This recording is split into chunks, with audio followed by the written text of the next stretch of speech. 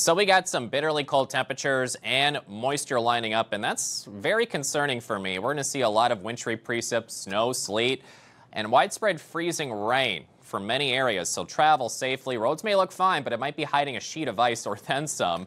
So if you can avoid travel the next few days, I know it's going to be very difficult to do that, but I would recommend to do so if you can. 18 in Wichita, Oklahoma City 25.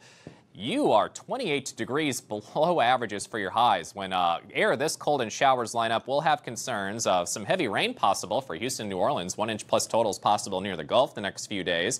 But ice accumulation stretching from areas of Texas, Oklahoma. Just follow the pink shade. Dark pink is potentially over an inch of ice. We have an event today and another one to finish out the week, Friday into Saturday. And we could see some very heavy ice storm warning potential here. So be mindful, follow the pink shade. That's that potential of sleet and freezing drizzle or freezing rain at times. Will be very tough traveling.